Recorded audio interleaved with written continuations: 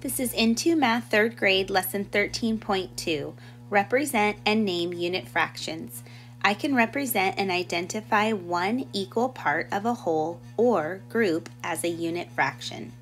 Please gather your workbook and a pencil and turn to page 358. We will start under Build Understanding Part 1 and you can pause at any time as needed. Katya is painting a fence. She plans to divide the fence into 4 equal sections. Katya paints 1/4 of the fence. Show how the fence might look after she finishes painting. If you would like to pause and try this part on your own, you may do so, or you may follow along with me. The first thing I'm going to do is make a rectangle. Then I'm going to find halfway between the rectangle and draw a line so I'm making 2 equal parts. And then I'm going to take one line in between one part and one line between the other part, and now I have created 4 equal parts. The next thing I'm going to do is I'm going to color in one of the 4 pieces of fence because our word problem states that she painted 1/4 of the fence. So you can go ahead and do that now. And when I come back, I show that one of the 4 sections has been colored in. So let's take a look at part A. How many equal parts are in the whole fence?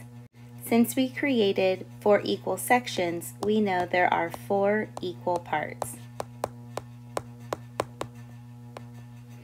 Part B. How many equal parts are being counted? Well, we only colored in 1, so we would say there is 1 equal part being counted, and that's the yellow piece. Now let's take a look at part C. What fraction names the painted part of the whole fence? Let's take a look at our Connect to Vocabulary to understand the word fraction. A fraction is a number that names part of a whole or part of a group.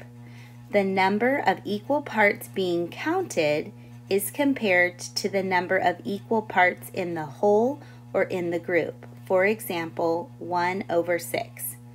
And they give us some hints here. First, they tell us at the top part, write the number of equal parts being counted. Well, we've said here that there's only 1 being counted, which is the yellow. Then it asks us to write the number of equal parts in the whole. And there are 1, 2, 3, 4. There are 4 parts, equal parts, which we established here. So we have created the fraction 1/4. Now let's take a look at the next page, page 359, part 2. Lev makes 1 blue t-shirt and 3 yellow t-shirts for the Butterfly Watchers Club. What fraction of the t-shirts is blue? Let's do a step-by-step and follow part A. Draw Lev's group of t-shirts. Well, let's start by understanding how many t-shirts there are all together.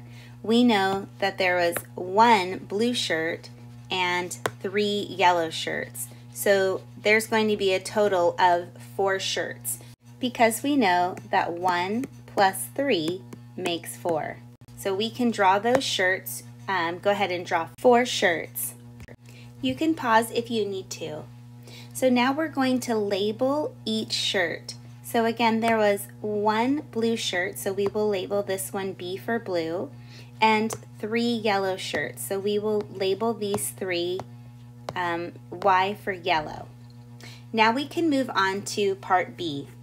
What fraction names the part of the group that is blue? Once again, let's take a look at our Connect to Vocabulary. A unit fraction names 1 equal part of the whole or the group. The number of equal parts is counted as 1. For example, write 1/8 and read 1/8. So now let's go ahead and fill in the information they're asking. We need the number of equal parts being counted. And what we're looking for are the t-shirts that are blue. So we're only counting this t-shirt here that has the B on it for blue. So that means that there's only one being counted. Now we're looking for the number of equal parts in the group. And we know there were 1, 2, 3, 4 t-shirts, so we can write that there were 4 equal parts in the group. And we would read this as 1/4. As a reminder, you can always stop and re-watch this video at any time and pause along the way as needed.